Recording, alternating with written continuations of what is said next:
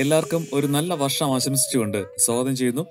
ഇറങ്ങാൻ പോകുന്ന പുതിയ സ്വിഫ്റ്റിനും ഡിസയറിനും 35 മുതൽ 40 കിലോമീറ്റർ വരെ മൈലേജ് ഉണ്ടാവും എന്ന ന്യൂസ് പലരും കേട്ട് കാണും. കേട്ടില്ലെങ്കിൽ ഇപ്പോൾ കേട്ടോളൂ. 2023 അവസാനമോ 2024 ആദ്യമോ ആയിരിക്കും അതിന്റെ ലോഞ്ച്. 40 കിലോമീറ്റർ പെർ ലിറ്റർ എന്നൊക്കെ പറഞ്ഞാൽ ഒരു 150cc 200cc ബൈക്കിന്റെ ഒക്കെ മൈലേജ് ആയി, അല്ലെങ്കിൽ ഒരു സ്കൂട്ടറിന്റെ. അതെങ്ങനെയാണ് ഇത്രയും മൈലേജ് കിട്ടുന്നത് എന്ന് അത്ഭുതപ്പെടുന്നുണ്ടാവും. അതാണ് ഹൈബ്രിഡ് എന്ന ടെക്നോളജിയുടെ പവർ. സുസുക്കി നേരത്തെ തന്നെ സ്മാർട്ട് ഹൈബ്രിഡ് എന്ന ചെറിയ ഹൈബ്രിഡ് സിസ്റ്റം ഇന്ത്യയിൽ കൊണ്ടുവന്നിരുന്നു. പക്ഷെ ഇത് ഹൈബ്രിഡ് രംഗത്തെ രാജാവായ ടൊയോട്ടയുടെ ഹൈബ്രിഡ് ടെക്നോളജിയാണ്, റിയൽ ഹൈബ്രിഡ്. അപ്പോൾ വളരെ ഇൻട്രസ്റ്റിംഗ് ആയ ഈ ടെക്നോളജി എങ്ങനെയാണ് പ്രവർത്തിക്കുന്നത്, ഇത്രയും ഞെട്ടിക്കുന്ന എഫിഷ്യൻസി ഉണ്ടാക്കുന്നത് എന്ന് മനസ്സിലാക്കുക മാത്രമല്ല, ഈ സിസ്റ്റത്തിനെ പോസ്റ്റ്മോർട്ടം ചെയ്ത് ഓരോ പാർട്ടിന്റെയും പ്രത്യേകതയും വർക്കിങ്ങും നിങ്ങൾക്ക് കഴിയുന്നത്ര മനസ്സിലാവുന്ന തരത്തിൽ ഞാൻ എക്സ്പ്ലെയിൻ ചെയ്യാം. അപ്പോൾ തുടങ്ങിയാലോ?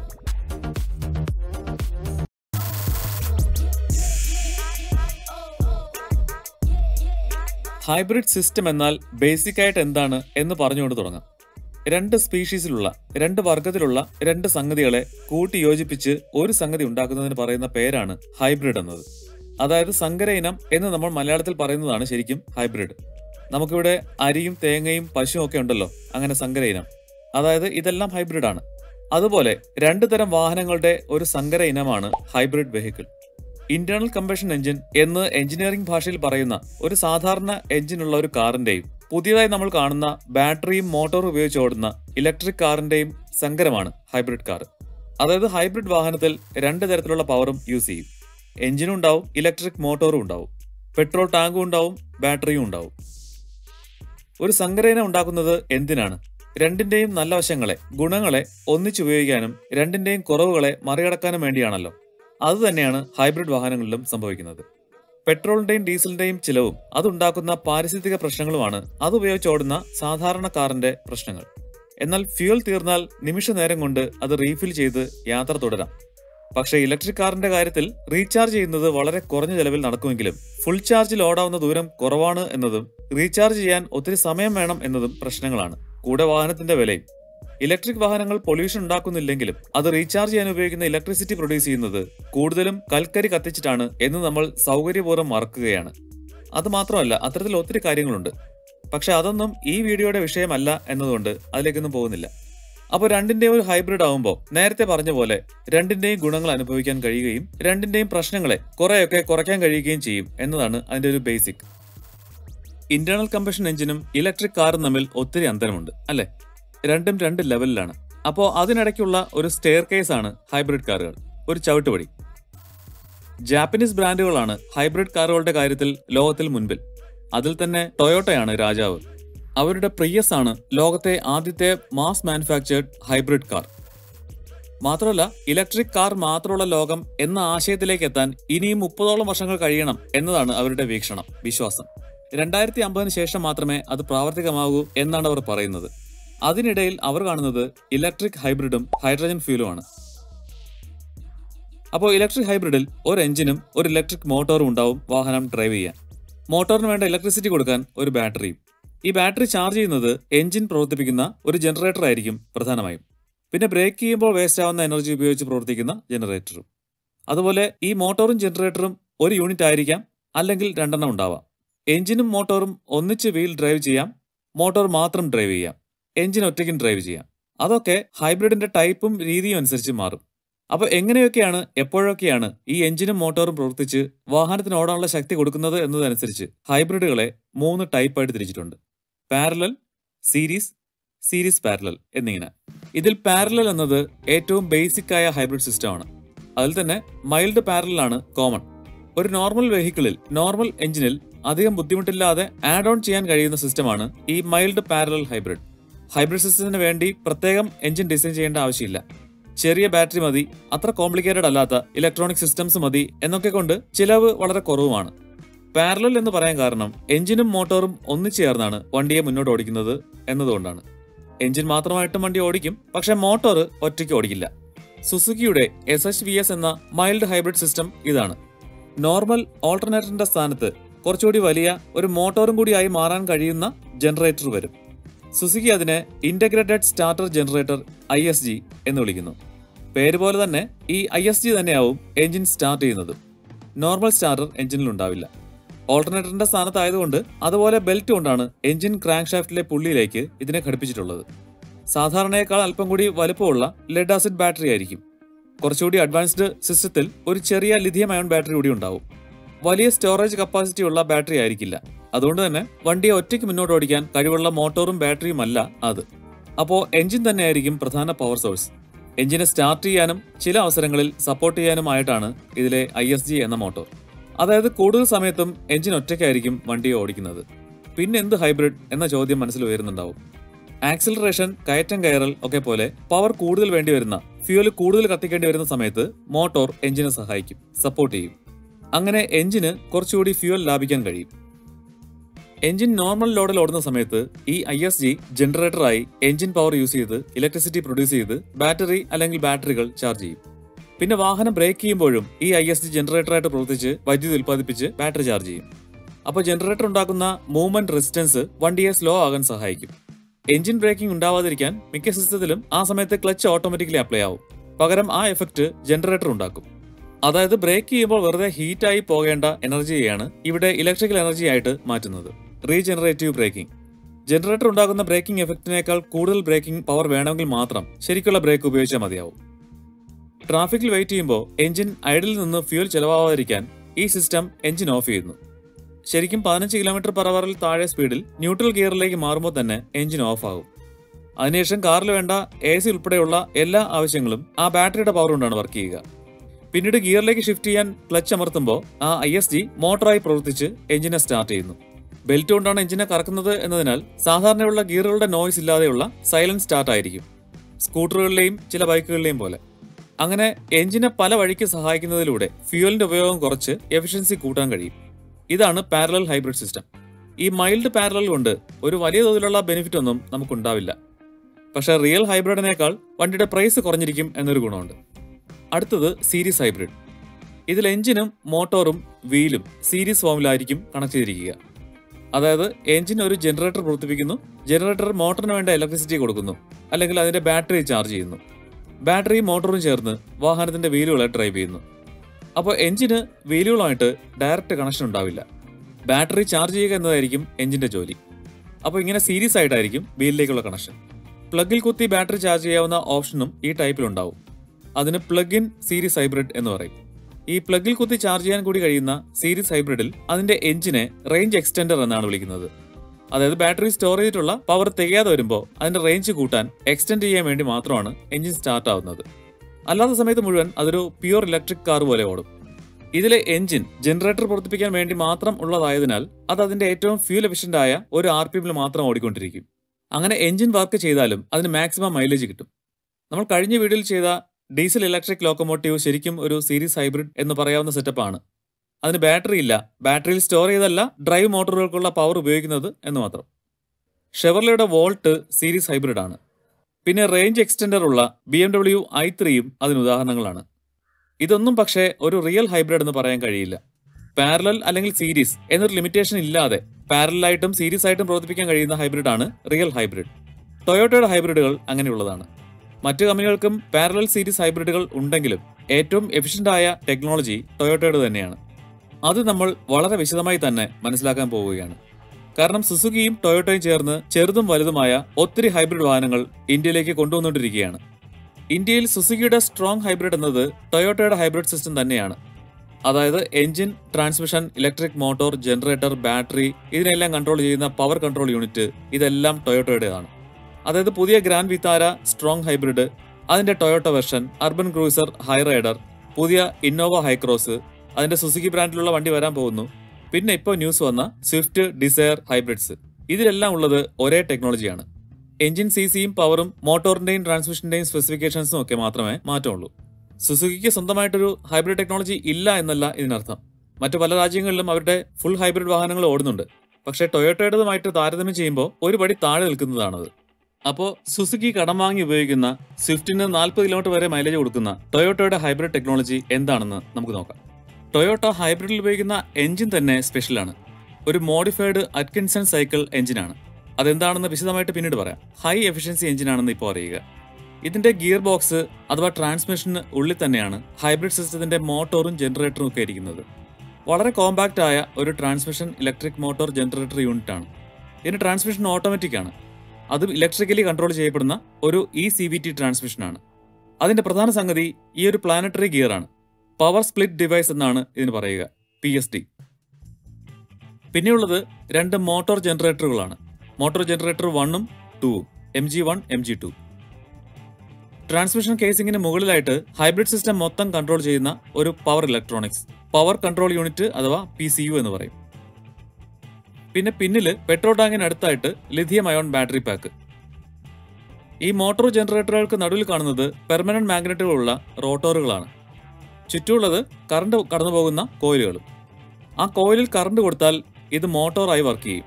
അതല്ല, ആ റോട്ടോറുകളെ പിടിച്ച് കറക്കിയാൽ ആ കോയിലിൽ കറണ്ട് പ്രൊഡ്യൂസ് ചെയ്ത് ഇങ്ങോട്ട് തരും, ജനറേറ്റർ ആവും. ഇതിൽ ഈ MG1ന് പ്രധാനപ്പെട്ട ഒത്തിരി ജോലികളുണ്ട്. അതിലൊന്ന് ഈ CVTയെ പ്രവർത്തിപ്പിക്കുക എന്നതാണ്. അതെങ്ങനെയാണെന്ന് പിന്നീട് പറയാം. മറ്റൊരു പ്രധാന ജോലി ഹൈബ്രിഡ് സിസ്റ്റത്തിന് ആവശ്യമായിട്ടുള്ള ഇലക്ട്രിസിറ്റി ഉൽപ്പാദിപ്പിക്കുന്ന ഒരു ജനറേറ്ററായി പ്രവർത്തിക്കുക എന്നതാണ്. അടുത്തത് എഞ്ചിൻ സ്റ്റാർട്ട് ചെയ്യുന്ന ഒരു സ്റ്റാർട്ടിംഗ് മോട്ടറായി പ്രവർത്തിക്കുക എന്നത്. അപ്പോൾ വണ്ടിയെ മുന്നോട്ട് ഓടിക്കാനുള്ള പവർ കൊടുക്കാനുള്ള മോട്ടോറിന്റെ ചുമതല ഇതിനല്ല എന്ന് മനസ്സിലായല്ലോ. അത് ചെയ്യുന്നത് ഇതാണ്, മോട്ടോർ ജനറേറ്റർ 2. ഇതിന്റെ പ്രധാന ജോലി കാറിന്റെ ഫ്രണ്ട് വീലുകളെ ഡ്രൈവ് ചെയ്യുക, വണ്ടിയെ മുന്നോട്ട് ഓടിക്കുക എന്നത് തന്നെയാണ്. പിന്നെ ഇത് ജനറേറ്ററായിട്ട് മാറി ഇലക്ട്രിസിറ്റി ഉൽപ്പാദിപ്പിച്ച് ബാറ്ററി ചാർജ് ചെയ്യും കാർ ബ്രേക്ക് ചെയ്യുമ്പോൾ അല്ലെങ്കിൽ ഇറക്കമിറങ്ങുമ്പോൾ. MG2ന്റെ റോട്ടോറിന്റെ ഒരെൻഡിലുള്ളതാണ് ഈ ഗിയർ വീല്. അതിൽ നിന്ന് ഈ ഗിയർ വീലിലേക്കും അവിടുന്ന് ഈ ഗിയർ വീലിലേക്കും എത്തിയാണ് മോട്ടോർ പവർ വീലിന്റെ ഡ്രൈവ് ഷാഫ്റ്റിലേക്ക് എത്തുന്നത്. ഇത് ഫൈനൽ ഡ്രൈവ് വീലാണ്. ഇതിന്റെ നടുവിലേക്കാണ് ഫ്രണ്ട് വീലുകളുടെ ഡ്രൈവ് ഷാഫ്റ്റുകൾ കണക്ട് ചെയ്തിരിക്കുന്നത്. ഇതിന് കൗണ്ടർ ഡ്രൈവ് വീൽ എന്നാണ് പറയുന്നത്. ഇതിലേക്ക് തൊട്ട് നിൽക്കുന്ന ഈ 3 വീലുകളും ആന്റി ക്ലോക്ക് വൈസ് കറങ്ങുമ്പോൾ ഇത് മാത്രം ക്ലോക്ക് വൈസ് കറങ്ങും. കൗണ്ടർ ഡ്രൈവ് വീൽ തൊട്ട് നിൽക്കുന്ന ഈ മൂന്നാമൻ ചില്ലറക്കാരനല്ല. പവർ സ്പ്ലിറ്റ് ഡിവൈസ് എന്നാണ് ഇതിനെ ടൊയോട്ട വിളിക്കുന്നത് എന്ന് നേരത്തെ പറഞ്ഞു. എഞ്ചിൻ പവർ ജനറേറ്ററിലേക്കും ഈ കൗണ്ടർ ഡ്രൈവ് വഴി ഫൈനൽ ഡ്രൈവ് വഴി വീലിലേക്കും എത്തിക്കുന്നത് ഈ PSD ആണ്. അത് മാത്രമല്ല, കണ്ടിന്യൂസ്ലി വേരിയബിൾ ട്രാൻസ്മിഷൻ എന്ന CVT ട്രാൻസ്മിഷൻ ആയിട്ടും ഇത് വർക്ക് ചെയ്യും. പ്ലാനറ്ററി ഗിയർ എന്നാണ് ഈ സിസ്റ്റത്തിന്റെ ശരിക്കുള്ള പേര്. മറ്റു പല ആവശ്യങ്ങൾക്കും ഈ വളരെ ട്രിക്കിയായ ഗിയർ സിസ്റ്റം ഉപയോഗിക്കും. ഈ പ്ലാനറ്ററി ഗിയർ മനസ്സിലാക്കാൻ ഒരൽപ്പം പാടുള്ള സംഗതിയാണ്. അതുകൊണ്ട് ഇതിനെക്കുറിച്ചൊരു ഡീറ്റെയിൽ വീഡിയോ പിന്നീട് ചെയ്യാം. തൽക്കാലം ഇവിടെ നമ്മൾ ഇതിനെപ്പറ്റി മനസ്സിലാക്കേണ്ട കുറച്ച് കാര്യങ്ങൾ മാത്രം ഒന്ന് ഓടിച്ചു പറയാം. സൂര്യനും അതിനെ ചുറ്റുന്ന പ്ലാനറ്റ്സും പോലെ ആയതുകൊണ്ടാണ് ഇതിന് ഈ പേര്. ഇതിൽ ഈ നടുവിലുള്ളത് സൂര്യനാണ്, സൺ ഗിയർ. ചുറ്റുമുള്ളതെല്ലാം planets, planet ഗിയറുകൾ. ഈ പ്ലാനറ്റ് ഗിയറുകൾ ഒരു പ്ലാനറ്റ് കാരിയറിലെ ഷാഫ്റ്റുകളിലാണ് ഇട്ടിരിക്കുന്നത്. അതിന് ചുറ്റുമായിട്ട് ഒരു റിംഗ് ഗിയറുമുണ്ട്. അങ്ങനെ പ്രധാനമായിട്ട് 3 പാർട്ടുകളായിട്ടാണ് ഇത് മൂന്നും 3 കാര്യങ്ങളെയാണ് ഡ്രൈവ് ചെയ്യുന്നത്. Sun ഗിയറിനെ ഉറപ്പിച്ചിരിക്കുന്നത് motor generator 1ന്റെ rotor ഷാഫ്റ്റിലാണ്. Planets ഗിയറിന്റെ carrier ഉറപ്പിച്ചിരിക്കുന്നത് engine crank ഷാഫ്റ്റിലാണ്. Ring gear തൊട്ട് നിൽക്കുന്നത് കൗണ്ടർ ഗിയറിൽ. അതായത് റിംഗ് ഗിയർ കൗണ്ടർ ഗിയറിനൊപ്പം കറങ്ങും, പ്ലാനറ്റ് കാരിയർ എഞ്ചിനൊപ്പം, സൺ ഗിയർ MG1നൊപ്പം. ഇതിന്റെ വർക്കിങ്ങും പ്രത്യേകതകളൊക്കെ കൂടുതലായിട്ട് പിന്നീട് എക്സ്പ്ലെയിൻ ചെയ്യാം. PCU എന്ന power control unit. Hybrid system മൊത്തം നിയന്ത്രിക്കുന്നത് ഇതാണ്. സാധാരണ കാറിലെ ECU ചെറിയ വോൾട്ടേജും ചെറിയ കാര്യങ്ങളുമാണ് കൺട്രോൾ ചെയ്യുന്നതെങ്കിൽ ഇത് വളരെ ഉയർന്ന ഏതാണ്ട് 600 വോൾട്ട് വരെയുള്ള 3 ഫേസ് AC ഇലക്ട്രിസിറ്റിയെയും DCയെയുമാണ് കൈകാര്യം ചെയ്യുന്നത്. മോട്ടോർ ജനറേറ്ററുകൾ പ്രൊഡ്യൂസ് ചെയ്യുന്ന ഹൈ വോൾട്ടേജ് 3 ഫേസ് AC കറണ്ടിനെ ഏകദേശം 180 വോൾട്ട് DC ആക്കി കൺവെർട്ട് ചെയ്ത് ബാറ്ററിയിലേക്ക് അയക്കണം. അതിനെ വേണ്ട സമയങ്ങളിൽ തിരികെ ഹൈ വോൾട്ടേജ് 3 ഫേസ് AC ആക്കി മോട്ടോർ ജനറേറ്ററുകൾക്ക് കൊടുക്കണം. എഞ്ചിൻ ഏറ്റവും എഫിഷ്യന്റായി ഓടുന്നു എന്ന് എല്ലായ്പ്പോഴും നിരീക്ഷിക്കണം. അതിനുവേണ്ടി ഈ CVTയെ നിയന്ത്രിക്കണം. വേണ്ടാത്ത സമയങ്ങളിൽ എഞ്ചിൻ ഓഫ് ചെയ്യുകയും വേണ്ട സമയങ്ങളിൽ അത് ഓൺ ചെയ്യുകയും വേണം. അങ്ങനെ തുടങ്ങി ഹൈബ്രിഡ് ഡ്രൈവ് ട്രെയിൻ ഡ്രൈവർ ഉദ്ദേശിക്കുന്ന രീതിയിൽ സ്മൂത്തായി പ്രവർത്തിക്കാൻ ആവശ്യമായതെല്ലാം ചെയ്യുന്നത് ഈ PCU ആണ്. ഇത്രയും ജോലി ചെയ്യുന്നത് കൊണ്ട് തന്നെ ഭയങ്കരമായി ചൂടുണ്ടാക്കുന്ന സംഗതിയാണ്. അതിനാൽ ലിക്വിഡ് കൂളിംഗ് സിസ്റ്റം യൂസ് ചെയ്താണ് ഇതിനെ തണുപ്പിക്കുന്നത്. ഇതിലൊരു മെയിൻ ബാറ്ററിയും ഒരു ഓക്സിലറി ബാറ്ററിയും ഉണ്ട്. മെയിൻ ബാറ്ററി 177.6 വോൾട്ടിന്റെ ലിഥിയം അയോൺ ആണ്. ഒരു ഫാനും എയർ ഡക്റ്റും ഉപയോഗിച്ചാണ് ഇതിനെ തണുപ്പിക്കുക. ഓക്സിലറി ബാറ്ററി സാധാരണ കാണുമ്പോഴത്തെ 12 വോൾട്ട് ലെഡ് ആസിഡ് ബാറ്ററി തന്നെയാണ്. മെയിൻ ബാറ്ററിയിൽ നിന്നുള്ള പവർ എടുത്ത് 14.4 വോൾട്ട് ആക്കിയാണ് ഇത് ചാർജ് ചെയ്യുന്നത്. കാറിൽ 12 വോൾട്ടിൽ വർക്ക് ചെയ്യുന്നതെല്ലാം ഇത് ഉപയോഗിച്ചാണ് പ്രവർത്തിപ്പിക്കുക. അപ്പോൾ ടൊയോട്ട പാരലൽ സീരീസ് ഹൈബ്രിഡ് സിസ്റ്റത്തിന്റെ പാർട്സ് ഒക്കെ ഏതാണ്ട് മനസ്സിലായെങ്കിൽ ഇനി ഇതിന്റെ വർക്കിംഗ് എങ്ങനെയാണെന്ന് മനസ്സിലാക്കാം. ഈ ഹൈബ്രിഡ് സിസ്റ്റത്തിന്റെ വർക്കിംഗ് ഒരു 9 മോഡായിട്ട് തിരിച്ച് മനസ്സിലാക്കുന്നതാണ് എളുപ്പം. അതായത് കാറിന് റോഡിൽ എക്സ്പീരിയൻസ് ചെയ്യേണ്ടി വരുന്ന ഏത് തരം സിറ്റുവേഷനും ഈ 9 ടൈപ്പ് പ്രവർത്തനത്തിൽ കവർ ആവും. അപ്പോൾ ആ 9 മോഡുകൾ മനസ്സിലാക്കുന്നതിലൂടെ ടൊയോട്ട ഹൈബ്രിഡ് സിസ്റ്റം നമുക്ക് പൂർണ്ണമായിട്ട് മനസ്സിലാക്കാം. Mode 1 ignition on. കാറിന്റെ ഇഗ്നിഷൻ ഓൺ ചെയ്യുമ്പോൾ സംഭവിക്കുന്നത് നമ്മൾ പ്രതീക്ഷിക്കുന്ന പോലെ എഞ്ചിൻ സ്റ്റാർട്ട് ആവും. ഹൈ വോൾട്ടേജ് ബാറ്ററിയുടെ ചാർജ് കുറവാണെങ്കിലാണത്. മിക്കപ്പോഴും ചാർജ് കുറവായിരിക്കുമല്ലോ. ബാറ്ററി ഫുള്ളി ചാർജ്ഡ് ആണെങ്കിൽ എഞ്ചിൻ സ്റ്റാർട്ട് ആവില്ല. അപ്പോൾ എന്ത് നടക്കുക എന്നത് മോഡ് 3 ആണ്. അത് പറയാം. അപ്പോൾ power control unit PCU high voltage ബാറ്ററിയിൽ നിന്ന് DC പവർ എടുത്ത് 3 ഫേസ് AC ആക്കി മോട്ടോർ ജനറേറ്റർ 1 കൊടുത്ത് അതിനൊരു മോട്ടറായി ഓടിച്ച് എഞ്ചിൻ സ്റ്റാർട്ട് ചെയ്യും. എഞ്ചിൻ ക്രാങ്ക് കറങ്ങുന്നതിന്റെ 3-4 ഇരട്ടി വേഗത്തിലായിരിക്കും MG1 കറങ്ങുക. ഇവിടെ ഈ PSD നിന്ന് എഞ്ചിൻ ക്രാങ്ക് ഷാഫ്റ്റിലേക്ക് കണക്ട് ചെയ്തിരിക്കുന്നത് പ്ലാനറ്റ് കാരിയർ ആണ്. അപ്പോൾ പ്ലാനറ്റ് കാരിയർ ഇറങ്ങിയാൽ എഞ്ചിൻ കറങ്ങും. Sun gear MG1ന്റെ rotor ഷാഫ്റ്റിലാണ്. അപ്പോൾ MG1 കറങ്ങുമ്പോൾ സൺ ഗിയർ കറങ്ങും. സൺ ഗിയറിന്റെ അതേ സൈസിലുള്ള ഗിയറുകളാണ് ഈ അനിമേഷനിൽ പ്ലാനറ്റ് ഗിയറുകൾ എന്നതിനാൽ സണ്ണിന്റെ അതേ വേഗതയിൽ തന്നെ അതും കറങ്ങും. പക്ഷെ നേരെ ഓപ്പോസിറ്റ് ഡയറക്ഷനിൽ. ഒരു ഗിയർ കൊണ്ട് മറ്റൊരു ഗിയർ വീൽ കറങ്ങുമ്പോൾ രണ്ടും 2 ഡയറക്ഷനിലാണ് കറങ്ങുക. പ്ലാനറ്റ് ഗിയറുകളുടെ ഒരു സൈഡ് റിംഗ് ഗിയറിൽ പിടിപ്പിച്ചിരിക്കുന്നത് കൊണ്ട് ഒന്നുകിൽ അതിനെ കൂടി കറങ്ങണം, അല്ലെങ്കിൽ പ്ലാനറ്റ് ഗിയർ മൊത്തമായിട്ട് കറങ്ങണം. ഇവിടെ വണ്ടി പാർക്കിംഗ് ഗിയറിലായിരിക്കുമ്പോൾ റിംഗ് ഗിയർ കറങ്ങില്ല. കാരണം അത് വീലുമായിട്ട് കണക്റ്റഡ് ആണ്. അത് കറങ്ങിയാൽ വീലും MG2 ഒക്കെ കറങ്ങണം. അപ്പോൾ തൽക്കാലം അത് കറങ്ങുന്നില്ല. അപ്പോൾ പ്ലാനറ്റ് കാരിയർ സൺ ഗിയറിന്റെ അതേ ഡയറക്ഷനിൽ ആന്റി ക്ലോക്ക് വൈസ് കറങ്ങും, പക്ഷേ അതിനേക്കാൾ സ്ലോയിൽ. ഇവിടെ അതിന്റെ സ്പീഡ് പ്ലാനറ്റ് ഗിയറിലെ ടീത്തുകളുടെയും റിംഗ് ഗിയറിലെ ടീത്തുകളുടെയും എണ്ണത്തിനെ ആശ്രയിച്ചിരിക്കും. ഏതാണ്ട് 3.5-4 ഇരട്ടിയോളം ടീത്ത് റിംഗ് ഗിയറിന് കൂടുതലായതിനാൽ പ്ലാനറ്റ് ഗിയർ കറങ്ങുന്നതിന്റെ അത്രയും ഇരട്ടി സ്ലോയിലായിരിക്കും പ്ലാനറ്റ് കാരിയർ കറങ്ങുക. മനസ്സിലായെന്ന് കരുതുന്നു. ഈ പ്ലാനറ്ററി ഗിയറിനെ പറ്റി ചെറിയൊരു ധാരണയെങ്കിലും ഉണ്ടാവാൻ വേണ്ടിയിട്ടാണ് ഇത്രയും ഡീറ്റെയിൽ ആയിട്ട് പറഞ്ഞത്. അപ്പോൾ ഇങ്ങനെ MG1 എഞ്ചിനെ പിടിച്ച് കറക്കി സ്റ്റാർട്ട് ചെയ്യുന്നു. ഇതാണ് first mode. Mode 2 charging while car stopped.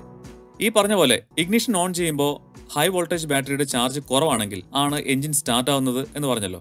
അതിന്റെ അടുത്ത ഘട്ടമാണ് മോഡ് 2. വണ്ടി ഓടുന്നതിന് മുമ്പ് തന്നെ എഞ്ചിൻ ബാറ്ററിയെ ചാർജ് ചെയ്യുന്നത്. എഞ്ചിൻ സ്റ്റാർട്ടായി കഴിഞ്ഞാൽ അതിനെ സ്റ്റാർട്ടാക്കിയ ഈ മോട്ടോറിനെ പിന്നെ എഞ്ചിൻ തന്നെ കറക്കും. അപ്പോൾ അത് മോട്ടോർ ജനറേറ്റർ 1 അതിന്റെ അടുത്ത അവതാരം സ്വീകരിക്കും. ഒരു ജനറേറ്ററായി വർക്ക് ചെയ്ത് 3 ഫേസ് AC ഇലക്ട്രിസിറ്റി ജനറേറ്റ് ചെയ്യും. നേരത്തെ പറഞ്ഞ പോലെ PCU അതിനെ DC ആക്കി മാറ്റി 177.6 വോൾട്ട് ലിഥിയം അയോൺ ബാറ്ററിയെ ചാർജ് ചെയ്യും. അപ്പോൾ ഇഗ്നിഷൻ ഓൺ ചെയ്ത് നിർത്തിക്കുമ്പോൾ എഞ്ചിൻ MG1നെ കറക്കി ഹൈ വോൾട്ട് ബാറ്ററിയെ ചാർജ് ചെയ്യുന്നതാണ് മോഡ് 2. ഇഗ്നിഷൻ ഓൺ ചെയ്ത് അങ്ങനെ നിർത്തിയിരുന്നാൽ ബാറ്ററി ഫുൾ ചാർജ് ആവുമ്പോൾ എഞ്ചിൻ ഓഫ് ആവുകയും ഒരു പരിധിവരെ ചാർജ് കുറയുമ്പോൾ എഞ്ചിൻ വീണ്ടും സ്റ്റാർട്ടായി ചാർജ് ചെയ്യുകയും അങ്ങനെ engine സ്റ്റാർട്ടും സ്റ്റോപ്പും ആയിക്കൊണ്ടിരിക്കും. Mode 3 starting of and law load cruising with battery high state of charge. Battery charge ആവശ്യത്തിനുണ്ട് എന്ന സിറ്റുവേഷനിൽ വണ്ടി ഓടി തുടങ്ങുകയും മൈൽഡ് ആയിട്ടുള്ള സ്പീഡിൽ ഓടിക്കുന്നതിനുമാണിത്. ബാറ്ററിയിൽ ആവശ്യത്തിന് ചാർജ് ഉണ്ട് എന്നതിനാൽ എഞ്ചിൻ സ്റ്റാർട്ട് ആവില്ല. MG2 ആണ് വണ്ടിയെ മുന്നോട്ട് ഓടിക്കുന്നത്. അതിനുള്ള പവർ PCU ബാറ്ററിയിൽ നിന്നെടുത്ത് 3 ഫേസ് AC ആക്കി MG2ന് കൊടുക്കും. അങ്ങനെ മോട്ടോർ ജനറേറ്റർ 2 അതിന്റെ പ്രധാന അവതാരമായ മോട്ടോറായി കറങ്ങി വീലിന് വേണ്ട പവർ കൊടുക്കും. MG2 കറങ്ങുമ്പോൾ അതിന് പിന്നിലെ ഈ ഗിയർ വീൽ വഴി കൗണ്ടർ ഗിയർ വീൽ വഴിയാണ് ഈ ഫൈനൽ ഡ്രൈവ് ഗിയറിലും പിന്നെ വീലിലേക്കും എത്തുന്നത്. അപ്പോൾ വീല് കറങ്ങുന്നതിന്റെ ഒത്തിരി ഇരട്ടി വേഗത്തിലായിരിക്കും MG2 കറങ്ങുക. അപ്പോൾ വീലിൽ കിട്ടുന്ന ടോർക്ക് അത്രയും ഇരട്ടി കൂടുകയും ചെയ്യും. അപ്പോൾ ബാറ്ററി ചാർജ് ഉണ്ടായിരിക്കെ മോട്ടോർ പവർ മാത്രം ഉപയോഗിച്ച് ഒരു പ്യൂർ EV പോലെ ഓടുന്നതാണ് mode 3. Mode 4 starting of and law load cruising with battery law state of charge. Mode 3ൽ പറഞ്ഞതിന്റെ മറുസൈഡ് ഹൈ വോൾട്ടേജ് ബാറ്ററിയുടെ ചാർജ് ലെവൽ കുറവാണെങ്കിൽ എന്താണ് സംഭവിക്കുന്നത് എന്ന്. മോഡ് 1ൽ പറഞ്ഞ പോലെ ഇഗ്നിഷൻ ഓൺ ആവുമ്പോഴത്തേക്കും എഞ്ചിൻ സ്റ്റാർട്ട് ആവും. MG1 ജനറേറ്ററായിട്ട് പ്രവർത്തിക്കും, ബാറ്ററി ചാർജ് ചെയ്യും. ഒപ്പം വണ്ടി മൂവ് ചെയ്ത് തുടങ്ങുമ്പോൾ MG2ന് വേണ്ട ഇലക്ട്രിസിറ്റിയും MG1 തന്നെ കൊടുക്കും. MG1 ഒരേ സമയം ഹൈ വോൾട്ടേജ് ബാറ്ററി ചാർജ് ചെയ്യും, MG2ന് വണ്ടി ഓടിക്കാനുള്ള പവറും കൊടുക്കും. പക്ഷേ എഞ്ചിൻ പവർ നേരിട്ട് മെക്കാനിക്കൽ പവർ ആയിട്ട് വീലിലേക്ക് കൊടുക്കില്ല. MG1ലൂടെ ഇലക്ട്രിക്കൽ പവർ ആയിട്ട് മാത്രം. Mode 5 constant speed cruising. ഒരേ സ്പീഡിൽ ഒരു ലെവൽ റോഡിൽ ഓടിക്കുമ്പോൾ സിസ്റ്റം എങ്ങനെ പ്രവർത്തിക്കുന്നു എന്നതാണിത്. ഈ സമയം ബാറ്ററി ചാർജ് ലെവൽ എന്ത് തന്നെ ആയാലും എഞ്ചിൻ സ്റ്റാർട്ട് ആവും. ബാറ്ററി ചാർജ് ലെവൽ കുറവാണെങ്കിൽ എന്ത് എന്നുള്ളത് മോഡ് 6 ആണ്. ബാറ്ററി ചാർജ് അത്ര കുറവില്ല എങ്കിൽ എന്ത് എന്നതാണ് ഈ മോഡ് 5. ബാറ്ററി ചാർജ് കുറവില്ലെങ്കിൽ ഈ മോഡിൽ ബാറ്ററി പവർ ഉപയോഗിക്കാൻ MG2നെ PCU അനുവദിക്കില്ല. പകരം എഞ്ചിൻ വർക്ക് ചെയ്ത് MG1നെ കൊണ്ട് വൈദ്യുതി പ്രൊഡ്യൂസ് ചെയ്യിച്ച് MG2ന് കൊടുക്കും. ബാറ്ററി ചാർജ് സേവ് ചെയ്യും. അതിനൊരു കാരണമുണ്ട്. ഇന്റേണൽ കമ്പഷൻ എഞ്ചിനുകൾ എന്ന ICE എന്ന് ഷോർട്ടായിട്ടും ഐസ് എന്ന് ചെല്ലപ്പേരിലും വിളിക്കുന്ന സാധാരണ എഞ്ചിനുകൾ ഒരു പ്രത്യേകം RPM റേഞ്ചിലും ലോഡിലുമായിരിക്കും ഏറ്റവും എഫിഷ്യന്റ് ആയിട്ട് വർക്ക് ചെയ്യുന്നതും ഏറ്റവും നല്ല ഫ്യൂൽ എഫിഷ്യൻസി തരുന്നതും. അപ്പോൾ ഈ ഒരു സിറ്റുവേഷനിൽ ലെവൽ റോഡിലുള്ള കോൺസ്റ്റന്റ് സ്പീഡ് ക്രൂസിംഗിൽ വണ്ടിയുടെ റോഡ് സ്പീഡ് എന്ത് തന്നെ ആയിരുന്നാലും പ്ലാനറ്ററി ഗിയർ സെറ്റും MG1 ചേർന്ന ഈ CVT എഞ്ചിന്റെ ആ മോസ്റ്റ് എഫിഷ്യന്റ് RPM റേഞ്ചിൽ അതിനെ ഓടാൻ സഹായിക്കും. ബാറ്ററിയുടെ ചാർജ് കൊണ്ട് മാത്രം ഈ ഹൈബ്രിഡ് കാറിന് ഓടാൻ കഴിയുന്ന കിലോമീറ്റർ വളരെ കുറവാണ്. അപ്പോൾ എന്തായാലും എഞ്ചിൻ വർക്ക് ചെയ്തേ പറ്റൂ. എങ്കിൽ അതിനെ ഏറ്റവും എഫിഷ്യന്റായി വർക്ക് ചെയ്യാൻ കഴിയുന്ന സിറ്റുവേഷൻ ഇതാണ്. ഈ CVT ഇതെങ്ങനെയാണ് ചെയ്യുന്നത് എന്നത് കുറച്ചുകൂടി വിശദമായിട്ട് പിന്നീട് പറയാം. ഈ എഞ്ചിന്റെ മോസ്റ്റ് എഫിഷ്യന്റ് എഞ്ചിൻ RPM ഏതാണ്ട് 2000-നും 3000-നും ഇടയിലാണ്. അതായത് മോഡ് 5 എന്നത് കാർ ഏറ്റവും ഫ്യൂൽ എഫിഷ്യന്റായി വർക്ക് ചെയ്യുന്ന ഒരു സമയവും സിറ്റുവേഷനുമാണ്. അതിന്റെ ഫുൾ ക്രെഡിറ്റും ഈ CVTക്ക് ഉള്ളതാണ്. ഈ സമയത്ത് ഇത് പൂർണ്ണമായിട്ടും ഒരു സീരീസ് ഹൈബ്രിഡ് ആണ്. Mode 6 constant speed cruising with law battery state of charge. Mode 5ന്റെ driving situation തന്നെയാണ്. പക്ഷെ ബാറ്ററി ചാർജ് കുറവാണെങ്കിൽ എന്താണ് എന്നതാണിത്. എഞ്ചിൻ മോഡ് 5ലും ഓടിക്കൊണ്ടിരിക്കുകയായിരുന്നു, പക്ഷെ ഏറ്റവും എഫിഷ്യന്റ് ആയ രീതിയിൽ. അതും MG2ന് വേണ്ട പവർ മാത്രം പ്രൊഡ്യൂസ് ചെയ്തുകൊണ്ടിരിക്കുകയായിരുന്നു. പക്ഷെ ഇവിടെ അതൊക്കെ മാറും. എഞ്ചിൻ RPM കൂടും. ഈ CVT അതിനുള്ള സൗകര്യം ഉണ്ടാക്കും. എഞ്ചിൻ പവർ കൂടും. MG1 നല്ല സ്പീഡിൽ കറങ്ങും, കൂടുതൽ കറണ്ട് ജനറേറ്റ് ചെയ്യും. നേരത്തെ പോലെ MG2ന് കറണ്ട് കൊടുക്കും, കൂടാതെ ബാറ്ററിയും ചാർജ് ചെയ്യും. അതും പോരാത്തതിന് എഞ്ചിൻ പവർ നേരിട്ട് വീലിലേക്കും എത്തും മെക്കാനിക്കലി. എഞ്ചിൻ കൂടുതൽ സ്പീഡിൽ കറങ്ങുമ്പോൾ പവർ സ്പ്ലിറ്റ് ഡിവൈസിലെ റിംഗ് ഗിയറിനും ആ പവറിന്റെ ഒരു ഭാഗം കിട്ടും. അതിലൂടെ കൗണ്ടർ ഡ്രൈവ് ഗിയറിലൂടെ ഫൈനൽ ഡ്രൈവിലൂടെ നേരിട്ട് വീലിലേക്ക് പവർ എത്തും. അതായത് ഈ മോഡിൽ കാർ ഡ്രൈവ് ചെയ്യാനുള്ള ഇലക്ട്രിക്കൽ പവർ മാത്രമല്ല, മെക്കാനിക്കൽ പവറും കൊടുക്കും എഞ്ചിൻ. ഇലക്ട്രിക് മോട്ടോറിന്റെ പവറും എഞ്ചിന്റെ പവറും ഫൈനൽ ഡ്രൈവിലേക്ക് വരുന്നു എന്ന് കാണിക്കാനാണ് അത് വയലറ്റ് കളറാക്കിയത്. ഇപ്പോൾ ഇത് സീരീസ് പാരലൽ ഹൈബ്രിഡായാണ് പ്രവർത്തിക്കുന്നത്. എഞ്ചിൻ പവർ നേരിട്ട് കൂടി വീലിലേക്ക് എത്തുന്നത് കൊണ്ട് MG2ന് ഇലക്ട്രിക്കൽ പവർ കുറച്ച് മതിയാവും. അപ്പോൾ കൂടുതൽ പവർ ബാറ്ററി ചാർജിങ്ങിന് എത്തുകയും ബാറ്ററി വേഗം ചാർജ് ആവുകയും ചെയ്യും. പക്ഷേ മോഡ് 6ൽ എഞ്ചിന്റെ ഫ്യൂൽ എഫിഷ്യൻസി കുറയും. Mode 7 full throttle acceleration. എഞ്ചിനും മോട്ടോറിനുമുള്ള power മുഴുവൻ റോഡിലേക്ക് ചെലുത്തേണ്ട സിറ്റുവേഷൻ. എഞ്ചിൻ അതിന്റെ ഫ്യൂൽ എഫിഷ്യൻസി RPM ഒക്കെ കളഞ്ഞ് മാക്സിമം പവർ കിട്ടുന്ന RPMലേക്ക് കയറും. അതിനുവേണ്ടി ഈ CVT അതിന്റെ ഗിയറിംഗ് അഡ്ജസ്റ്റ് ചെയ്യും. MG1 ഇലക്ട്രിസിറ്റി ജനറേഷൻ നിർത്തും. ജനറേഷന് കുറേയേറെ എഞ്ചിൻ പവർ വേണമല്ലോ. അത് ഈ സമയത്ത് റോഡിൽ കിട്ടുന്ന പവർ കുറയ്ക്കും എന്നതുകൊണ്ട് അത് ഒഴിവാക്കും. PCU ബാറ്ററിക്ക് കൊടുക്കാൻ കഴിയുന്ന മാക്സിമം പവർ എടുത്ത് MG2ന് കൊടുക്കും. MG2 അതിനുണ്ടാക്കാൻ കഴിയുന്ന മാക്സിമം പവർ ഉണ്ടാക്കും. അങ്ങനെ എഞ്ചിനും MG2വും രണ്ടുപേരുടെയും മാക്സിമം പവർ പ്രൊഡ്യൂസ് ചെയ്ത് ഡ്രൈവർ ഉദ്ദേശിക്കുന്ന രീതിയിൽ വണ്ടിയെ മുന്നോട്ട് തള്ളുന്നതാണ് ഈ മോഡ് 7 ഫുൾ ത്രോട്ടിൽ ആക്സിലറേഷൻ അല്ലെങ്കിൽ ഫുൾ പവർ ആക്സിലറേഷൻ. ഡ്രൈവർ എപ്പോഴൊക്കെ ഈ ത്രോട്ടിൽ ഫുൾ ചവിട്ടി താഴ്ത്തുന്നോ അപ്പോഴൊക്കെ ഈ മോഡിലാണ് സിസ്റ്റം പ്രവർത്തിക്കുക. മോഡ് 8 ഡിസിലറേഷൻ. ആക്സിലറേഷന്റെ ഓപ്പോസിറ്റ്. ത്രോട്ടിൽ നിന്ന് കാലെടുക്കുമ്പോൾ സംഭവിക്കുന്നത്. ഒരു സാധാരണ കാറിൽ ഈ സമയം എഞ്ചിൻ ബ്രേക്കിംഗ് കൊണ്ട് വണ്ടി സ്ലോ ആവുമല്ലോ. അവിടെ വണ്ടിയുടെ സ്പീഡ് എന്ന എനർജി എഞ്ചിൻ ബ്രേക്കിങ്ങിലൂടെ അല്ലെങ്കിൽ ശരിക്കുള്ള ബ്രേക്ക് ചവിട്ടി അതിലൂടെ സ്ലോ ആക്കി വേസ്റ്റ് ആക്കുമ്പോൾ ഇവിടെ അതിനെ വീണ്ടും ഇലക്ട്രിക്കൽ എനർജിയാക്കി മാറ്റി ബാറ്ററി ചാർജ് ചെയ്യുകയാണ്. Regenerative braking. അതായത് ഹൈബ്രിഡിൽ ത്രോട്ടിൽ റിലീസ് ചെയ്യുന്ന സമയത്തൊന്നും എഞ്ചിൻ ബ്രേക്കിംഗ് ഉണ്ടാക്കില്ല. പകരം PCU MG2നെ ഒരു ജനറേറ്ററാക്കി മാറ്റി ഇലക്ട്രിസിറ്റി പ്രൊഡ്യൂസ് ചെയ്യും. 500ഓളം വോൾട്ടുള്ള 3 ഫേസ് AC. അത് നേരെ PCU വെച്ച് DC ആക്കി ബാറ്ററി കൊടുത്ത് ബാറ്ററി ചാർജ് ചെയ്യും. ജനറേറ്റർ ആവുമ്പോൾ എഞ്ചിൻ ബ്രേക്കിംഗ് പോലുള്ള ഒരു ബ്രേക്കിംഗ് വരും എന്നറിയാലോ. റോട്ടറിലെയും സ്റ്റേറ്ററിലെയും സെയിം മാഗ്നറ്റിക് പോളുകൾ തമ്മിൽ തള്ളുന്നതിന്റെ ഭാഗമായിട്ടുണ്ടാവുന്ന ബ്രേക്കിംഗ് എഫക്റ്റ്. അത് പക്ഷെ ഒരല്പം മൈൽഡ് ആക്കാൻ PCU ശ്രമിക്കും. നോർമൽ എഞ്ചിൻ ബ്രേക്കിംഗിന്റെ ഫീൽഡിൽ മാത്രം നിൽക്കാൻ. അതിൽ കൂടുതൽ നമ്മൾ ഉദ്ദേശിക്കാത്ത ലെവലിലേക്ക് ആ എഫക്റ്റ് കൂടാതിരിക്കാൻ. പക്ഷെ നമ്മൾ ബ്രേക്കിൽ കാൽ വെക്കുമ്പോൾ എത്രത്തോളം ബ്രേക്ക് പെഡൽ ചവിട്ടുന്നു, എത്രത്തോളം ഫോഴ്സ് അതിൽ കൊടുക്കുന്നു എന്ന് സെൻസ് ചെയ്ത് PCU ആ ഇലക്ട്രിസിറ്റി ജനറേഷൻ കൂട്ടുകയും ബ്രേക്കിംഗ് പവർ കൂട്ടുകയും ചെയ്യും. MG2ന്റെ മാക്സിമം ബ്രേക്കിംഗ് എഫക്റ്റ് ആയിട്ടും വീണ്ടും അതിൽ കൂടുതൽ ബ്രേക്കിംഗ് പവർ വേണമെങ്കിൽ മാത്രം ശരിക്കുള്ള വീലുകളുടെ ബ്രേക്കുകളെ വർക്ക് ചെയ്യിക്കും. അങ്ങനെ കഴിയുന്നത്ര ബ്രേക്കിംഗ് എനർജിയെ ഇലക്ട്രിക്കൽ എനർജിയാക്കി മാറ്റി ബാറ്ററിയിൽ സ്റ്റോർ ചെയ്യും. ഇതാണ് മോഡ് 8. മോഡ് 9 വലിയ സംഭവമൊന്നുമല്ല, വണ്ടിയുടെ റിവേഴ്സിംഗ് ആണ്, പിന്നോട്ടെടുക്കൽ. MG2ന് കൊടുക്കുന്ന 3 ഫേസ് AC സപ്ലൈയുടെ പൊളാരിറ്റി മാറ്റം വരുത്തും. അതായത് 3 ലൈനിൽ ഏതെങ്കിലും 2 അങ്ങോട്ടും ഇങ്ങോട്ടും മാറ്റിയാൽ മതി, മോട്ടോർ തിരിച്ചു കറങ്ങും. അങ്ങനെ വണ്ടി റിവേഴ്സ് ഓടിക്കാൻ കഴിയും. ഈ മോട്ടോറുകളുടെ സ്പീഡ് വേരിയബിൾ ഫ്രീക്വൻസി ഉപയോഗിച്ചാണ് കൺട്രോൾ ചെയ്യുന്നത്. PCU DCയെ AC ആക്കി മാറ്റുമ്പോൾ അതിന്റെ ഫ്രീക്വൻസിയും കൂടി അതാത് സിറ്റുവേഷൻ അനുസരിച്ച് മാറ്റം വരുത്തിക്കൊണ്ടിരിക്കും. ഡീസൽ ഇലക്ട്രിക് ലോക്കോമോട്ടീവിന്റെ കാര്യത്തിൽ കണ്ട അതേ രീതി തന്നെയാണ്. അപ്പോൾ ഇതാണ് ടൊയോട്ട ഹൈബ്രിഡ് സിസ്റ്റത്തിന്റെ 9 മോഡുകൾ. റോഡിൽ ഈ കാർ നമ്മൾ ഓടിക്കുമ്പോൾ ഉള്ള ഏതവസ്ഥയിലും ഇതിലേതെങ്കിലും ഒരു മോഡലായിരിക്കും അത് വർക്ക് ചെയ്യുക. അപ്പോൾ ഈ സിസ്റ്റത്തെക്കുറിച്ച് ഒരു സാമാന്യ നല്ല ധാരണ കിട്ടിക്കാണും. പക്ഷെ ഇനി കുറച്ച് കാര്യങ്ങൾ കൂടി മനസ്സിലാക്കാനുണ്ട്. ഇതിലുപയോഗിക്കുന്ന എഞ്ചിന്റെ ഒരു സ്പെഷ്യാലിറ്റിയെക്കുറിച്ചും ഈ CVTയുടെ പ്രവർത്തനത്തെക്കുറിച്ചും. ഈ CVTയെക്കുറിച്ച് ആദ്യം പറയാം. CVTയുടെ ഭാഗങ്ങളായ പവർ സ്പ്ലിറ്റ് ഡിവൈസ് എന്ന പ്ലാനറ്ററി ഗിയർ ബോക്സിനെ കുറിച്ചും MG1നെ കുറിച്ചും കുറച്ച് കാര്യങ്ങൾ നേരത്തെ പറഞ്ഞതാണ്. ഇനി അതെങ്ങനെയാണ് കണ്ടിന്യൂസ്ലി വേരിയബിൾ ട്രാൻസ്മിഷൻ എന്ന CVT ആവുന്നത് എന്നതാണ് അറിയേണ്ടത്. ശരിക്കുള്ള CVT അല്ല ഇത്. ശരിക്കുള്ള CVT നമ്മൾ സ്കൂട്ടറിൽ കാണുന്ന ടൈപ്പാണ്. 2 പുള്ളികളും ഒരു ബെൽറ്റും. ഈ പുള്ളികൾക്ക് ഡയമീറ്റർ മാറാൻ കഴിയും. അങ്ങനെ ഗിയറിംഗ് മാറ്റാൻ കഴിയും. സ്കൂട്ടറിലുള്ളതിന്റെ ഹെവി ഡ്യൂട്ടിയും അഡ്വാൻസ്ഡുമായിട്ടുള്ള വെർഷനാണ് സാധാരണ CVT ട്രാൻസ്മിഷൻ ഉപയോഗിക്കുന്ന കാറിലുള്ളത്. സ്കൂട്ടറിൽ റബ്ബർ ബെൽറ്റ് ആണെങ്കിൽ കാറിൽ ചെയിൻ പോലെ തോന്നിക്കുന്ന സ്റ്റീൽ ബെൽറ്റ് ആവും. പക്ഷെ ഇവിടെ അങ്ങനത്തെ ഒന്നും കാണില്ല. ഈ പ്ലാനറ്ററി ഗിയർ ബോക്സും MG1ഉം കൂടി ചേർന്നുള്ള കുറച്ച് ട്രിക്കുകളിലൂടെ ഇലക്ട്രോണിക്കായി ഗിയറിങ്ങിനെ കണ്ടിന്യൂസ്ലി വേരിയബിൾ ആക്കുകയാണ്. അത് നമുക്ക് സിമ്പിളായിട്ട് മനസ്സിലാക്കാൻ 3 പാർട്ടായി തിരിക്കാം. Under drive, direct drive, over drive എന്നിങ്ങനെ. MG1ന്റെ സ്പീഡുമായിട്ട് ഈ പ്ലാനറ്ററി ഗിയർ ബോക്സിന്റെ റിംഗ് ഗിയറിന്റെ സ്പീഡ് കമ്പയർ ചെയ്താണ് ഈ പറഞ്ഞ ഡ്രൈവുകളെല്ലാം പറയുന്നത്. MG1ന്റെ സ്പീഡിനേക്കാൾ റിംഗ് ഗിയറിന്റെ സ്പീഡ് കുറഞ്ഞിരിക്കുന്നതാണ് അണ്ടർ ഡ്രൈവ്. രണ്ടും ഒരേ സ്പീഡിലാവുമ്പോൾ അത് ഡയറക്ട് ഡ്രൈവ് എന്നും,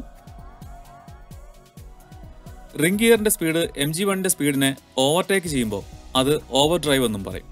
അപ്പോൾ ഇതൊക്കെ എങ്ങനെ ഉണ്ടാവുന്നു എന്നതാണ് മനസ്സിലാക്കേണ്ടത്. പവർ സ്പ്ലിറ്റ് ഡിവൈസ് ആണ് ഈ പ്ലാനറ്ററി ഗിയർ സെറ്റ് എന്ന് പറഞ്ഞത് ഓർമ്മയുണ്ടല്ലോ. അതിൽ ഈ MG1ഉം കൂടി ചേരുമ്പോൾ ഇത് മൊത്തത്തിൽ ഈ CVT ആയി മാറും.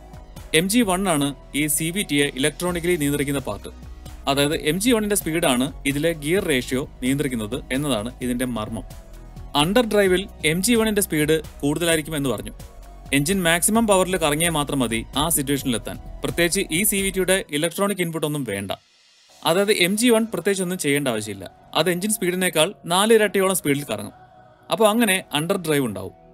എഞ്ചിനിൽ നിന്ന് വീലിലേക്ക് കിട്ടാവുന്ന മാക്സിമം പവറും ടോർക്കും ഈ സമയത്ത് കിട്ടുകയും ചെയ്യും. അങ്ങനെ വെഹിക്കിൾ സ്പീഡ് കൂടി വരുമ്പോൾ നാച്ചുറലി ഈ റിംഗ് ഗിയറിന്റെ സ്പീഡും കൂടും. കാരണം അത് വീലുമായിട്ട് മെക്കാനിക്കലി ഡയറക്റ്റ് കണക്റ്റഡ് ആണ്. അല്ലെങ്കിൽ MG1 ഇടപെട്ട് റിംഗ് ഗിയറിന്റെ സ്പീഡ് കൂട്ടും. MG1നെ ഒന്ന് സ്ലോ ആക്കിയാൽ റിംഗ് ഗിയറിന്റെ സ്പീഡ് കൂടിയേ പറ്റൂ. അതിന്റെ കാരണം ഈ പ്ലാനറ്ററി ഗിയർ സെറ്റിലെ ഗിയർ വീലുകളുടെ ഇന്ററാക്ഷൻ ആണ്. നേരത്തെ പറഞ്ഞ പോലെ അതിവിടെ എക്സ്പ്ലെയിൻ ചെയ്യാനുള്ള സമയമില്ല. MG1ന്റെ സ്പീഡ് എങ്ങനെയാണ് മാറ്റം വരുത്തുന്നത് എന്ന് ചിന്തിക്കുകയായിരിക്കും. അതിലെ സ്റ്റേറ്റർ കറണ്ടിന്റെ ഫ്രീക്വൻസിയിൽ മാറ്റം വരുത്തി അത് നിയന്ത്രിക്കാൻ PCUവിന് കഴിയും. അപ്പോൾ 2 രീതിയിലായാലും MG1ന്റെ സ്പീഡും അഥവാ അതുമായിട്ട് കണക്റ്റഡ് ആയ സൺ ഗിയറിന്റെ സ്പീഡും റിംഗ് ഗിയറിന്റെ സ്പീഡും ഒരേ ലെവലിലാവുമ്പോൾ അത് ഡയറക്ട് ഡ്രൈവ് ആയെന്ന് പറയും. വണ്ടിയുടെ സ്പീഡ് കൂടുന്നതിനനുസരിച്ചോ അല്ലെങ്കിൽ എഞ്ചിൻ RPM കുറച്ചുകൊണ്ടോ അതുമല്ലെങ്കിൽ MG1ന്റെ സ്പീഡ് കൺട്രോൾ ചെയ്തതുകൊണ്ടോ MG1ന്റെ സ്പീഡ് റിംഗ് ഗിയറിനേക്കാൾ കുറയുമ്പോൾ ഓവർ ഡ്രൈവ് തുടങ്ങുന്നു. അത് പിന്നെ ഒരു സമയത്ത് MG1 0 RPMലാവുന്ന സമയം വരെ വരും. MG1 നിൽക്കും കറങ്ങാതെ. സൺ ഗിയർ അവിടെ നിൽക്കും. അത് ഓവർ ഡ്രൈവ് 2 എന്ന് പറയാം. അവിടെ തീരില്ല. MG1 തിരിച്ചു കറങ്ങും അല്ലെങ്കിൽ കറക്കും. അതപ്പോൾ അടുത്ത ലെവൽ ഓവർ ഡ്രൈവിലേക്ക് പോകും, ഓവർ ഡ്രൈവ് 3. ആ സമയം എഞ്ചിൻ സ്പീഡ് കുറയ്ക്കാനും വീലിന്റെ സ്പീഡ് വളരെയധികം കൂട്ടാനും കഴിയും. ഈ അണ്ടർ ഡ്രൈവ് മുതൽ ഈ ഓവർ ഡ്രൈവ് 3 പൊസിഷൻ വരെ അനന്തമായ ഇൻഫിനിറ്റായ ഗിയർ റേഷ്യോസ് ആണ് ഉണ്ടാവുന്നത്. അപ്പോൾ ഇതാണ് ഈ CVTയുടെ വർക്കിങ്ങിന്റെ ഒരു ഏകദേശ രൂപം. പൂർണ്ണമായി മനസ്സിലായിട്ടില്ല എന്നെനിക്കറിയാം. പക്ഷേ ഈ കുറഞ്ഞ സമയത്തിനുള്ളിൽ ഹൈബ്രിഡ് എന്ന ടോപ്പിക്ക് കൂടുതൽ എക്സ്പ്ലെയിൻ ചെയ്യേണ്ട ഈ സമയത്ത് ഇത് ഇത്രയേ പറയാൻ കഴിയുമെന്ന് മനസ്സിലാക്കുമല്ലോ. അപ്പോൾ ഈ ഹൈബ്രിഡിന്റെ സ്പെഷ്യലായ എഞ്ചിനും കൂടി ഒന്ന് മനസ്സിലാക്കാം. നമ്മൾ കാണുന്ന normal 4 stroke 2 stroke എഞ്ചിനെല്ലാം auto cycle engine എന്നാണ് പറയുന്നത്. കാരണം പണ്ട് നിക്കോളാസ് ഓഗസ്റ്റ് ഓട്ടോ എന്ന ജർമ്മൻ എഞ്ചിനീയർ കണ്ടെത്തിയ കമ്പഷൻ രീതിയിലാണ് ഇതൊക്കെ വർക്ക് ചെയ്യുന്നത്. പക്ഷേ ഇതിനേക്കാൾ എഫിഷ്യൻസി കൂടിയ, ഫ്യൂൽ എഫിഷ്യൻസി കൂടിയ ഒരു ടൈപ്പ് എഞ്ചിൻ ഒരു ബ്രിട്ടീഷ് എഞ്ചിനീയർ ജെയിംസ് അറ്റ്കിൻസൺ കണ്ടെത്തിയിരുന്നു. ഇത് അദ്ദേഹം നിർമ്മിച്ച 3 ടൈപ്പ് എഞ്ചിൻസിൽ രണ്ടാമത്തേതും ഏറ്റവും പോപ്പുലറുമായിട്ടുള്ള സൈക്കിൾ എഞ്ചിൻ എന്ന് അദ്ദേഹം പേരിട്ടിരുന്ന എഞ്ചിന്റെ അനിമേഷനാണ്. അതിന്റെ പ്രത്യേകത വേരിയബിൾ സ്ട്രോക്ക് ലെങ്ത് ആയിരുന്നു. ഇതിൽ കാണും പോലെ ഇൻടേക്ക് കംപ്രഷൻ സ്ട്രോക്കുകൾക്ക് നീളം കുറവും പവർ എക്സോസ്റ്റ് സ്ട്രോക്കുകൾ വലുതുമായിരിക്കും. അതായത് കുറച്ച് എയർ ഫ്യൂൽ മിക്സ്ചർ മാത്രം കംപ്രസ് ചെയ്യുന്നു, കൂടുതൽ എക്സ്പാൻഡ് ആവുന്നു. മാത്രമല്ല ക്രാങ്ക് ഷാഫ്റ്റിന്റെ ഒറ്റ കറക്കത്തിൽ തന്നെ 4 സ്ട്രോക്കുകൾ നടക്കുന്നുണ്ട് എന്നത് ശ്രദ്ധിച്ചോ? നോർമൽ എഞ്ചിനിൽ കാണാത്ത തരം ലിങ്കേജസ് ഉപയോഗിച്ചാണ് ഇത് സാധ്യമാക്കുന്നത്. ഇതിന്റെ ബെനിഫിറ്റ് എന്താണെന്ന് വിശദീകരിക്കും മുമ്പ് ഇതിന്റെ ആധുനിക രൂപത്തിലേക്ക് വരാം. ഇതൊരു സാധാരണ എഞ്ചിന്റെ പ്രവർത്തനം പോലെയല്ലേ തോന്നുന്നത്? ഇത് ഓട്ടോ സൈക്കിൾ എഞ്ചിനിൽ അറ്റ്കിൻസൺ തിയറി ഉൾക്കൊള്ളിച്ച എഞ്ചിനാണ്. വ്യത്യാസം ഇതിന്റെ ഇൻടേക്ക് വാൽവ് കൂടുതൽ സമയം ഓപ്പൺ ആയിരിക്കാൻ അതിന്റെ ക്യാം ലോബ് ടൈമിംഗ് ചെയ്തിരിക്കുകയാണ്. അതായത് പിസ്റ്റൺ കംപ്രഷൻ സ്ട്രോക്കിന്റെ പകുതി എത്തുമ്പോൾ മാത്രമേ ഇൻടേക്ക് വാൽവ് പൂർണ്ണമായിട്ടും അടയൂ. സാധാരണ എഞ്ചിനിൽ കംപ്രഷൻ സ്ട്രോക്ക് തുടങ്ങുമ്പോൾ അതടയും. പക്ഷെ ഇവിടെ ലേറ്റായി അടയുമ്പോൾ അകത്തേക്കെടുത്ത എയർ തിരികെ പുറത്തേക്ക് പോകും. ഏതാണ്ട് സിലിണ്ടർ കപ്പാസിറ്റിയുടെ പകുതി എയർ ഫ്യൂൽ മിക്സർ മാത്രമേ അകത്ത് ബാക്കിയുണ്ടാവൂ. അത് മാത്രമേ കംപ്രസ് ചെയ്യൂ. അപ്പോൾ അറ്റ്കിൻസൺ എഞ്ചിൻ പോലെ ചെറിയ കംപ്രഷനും വലിയ എക്സ്പാൻഷൻ അഥവാ പവർ സ്ട്രോക്കും ഈ ട്രിക്കിലൂടെ ഉണ്ടാവും. ഇതിന് പിന്നിലെ ഉദ്ദേശം എന്താണെന്ന് വെച്ചാൽ ഫ്യൂൽ കത്തുന്നതിലൂടെ സിലിണ്ടറിനുള്ളിൽ ഉണ്ടാവുന്ന ഹീറ്റ് എനർജി ഒട്ടും കളയാതെ മുഴുവനായി ഉപയോഗിക്കുക എന്നതാണ്. Maximum thermal efficiency. സിലിണ്ടർ കപ്പാസിറ്റിയുടെ പകുതി എയർ മാത്രം കംപ്രസ് ചെയ്യുന്നത് കൊണ്ട് പവർ സ്ട്രോക്കിന്റെ അവസാനത്തിൽ സിലിണ്ടറിനുള്ളിലെ പ്രഷർ അറ്റ്മോസ്ഫിയറിലെ പ്രഷറിന് തുല്യമായി മാറും. അങ്ങനെ അതിലെ ഹീറ്റ് എനർജി മുഴുവനായും മെക്കാനിക്കൽ എനർജിയായി രൂപാന്തരപ്പെടുത്താൻ കഴിയും. അങ്ങനെ ഫ്യൂൽ കത്തിച്ചുണ്ടാവുന്ന ഹീറ്റിന്റെയും പ്രഷറിന്റെയും രൂപത്തിലുള്ള എനർജി ഒട്ടും തന്നെ വേസ്റ്റായി എക്സോസ്റ്റ് വഴി വെളിയിൽ പോവില്ല. ആ എനർജി മുഴുവൻ ഉപയോഗിക്കാൻ സാധിക്കുന്നു. അതിലൂടെ ഫ്യൂൽ ഒട്ടും വേസ്റ്റ് ആവില്ല എന്നുറപ്പാക്കുന്നു. അങ്ങനെ മാക്സിമം മൈലേജ് കിട്ടുന്നു. പക്ഷെ ഇതിന്റെ ഒരു മറുവശം സിസിക്ക് അനുസരിച്ചുള്ള പവർ ഈ എഞ്ചിൻ ഉണ്ടാക്കാൻ കഴിയില്ല എന്നതാണ്. ഏതാണ്ട് കപ്പാസിറ്റിയുടെ പകുതിയല്ലേ കംപ്രസ് ചെയ്യുന്നുള്ളൂ. ഗ്രാൻഡ് വിത്താറയുടെയും ഹൈലാൻഡറിന്റെയും 1500 cc എഞ്ചിൻ പ്രൊഡ്യൂസ് ചെയ്യുന്നത് വെറും 91 bhp ആണ്. സ്വിഫ്റ്റിന്റെ 1200 cc എഞ്ചിന് തന്നെ 88.5 bhp ഉണ്ട്. അതാണ് വ്യത്യാസം. പക്ഷെ മൈലേജ് അത് കാര്യമായിട്ടുണ്ടാവും. പിന്നെ പവറിലെ ആ കുറവ് മറികടക്കുന്നത് MG2 മോട്ടോർ വെച്ചിട്ടാണ്. പിന്നെ ഈ എഞ്ചിന്റെ ഏറ്റവും എഫിഷ്യന്റായ RPM റേഞ്ചിൽ അതിന് കഴിയുന്നത്ര സമയം ഓടാൻ PCUവും ഈ CVTയും ചേർന്ന് വഴിയൊരുക്കും. അങ്ങനെയാണ് ലിറ്ററിന് 40 കിലോമീറ്റർ എന്നൊക്കെയുള്ള അവിശ്വസനീയമായ മൈലേജ് ഫിഗറിലേക്കൊക്കെ എത്തുന്നത്. അപ്പോൾ ഹൈബ്രിഡ് സിസ്റ്റത്തിനെ കുറിച്ചൊക്കെ ഒരു ഓവറോൾ ഐഡിയ കിട്ടാൻ ഈ വീഡിയോ സഹായകരമായെന്ന് ഞാൻ വിശ്വസിക്കുകയാണ്. ഇനി അടുത്ത വീഡിയോയിൽ കാണാം. Thank you so much for watching and thank you so much for A wonderful year.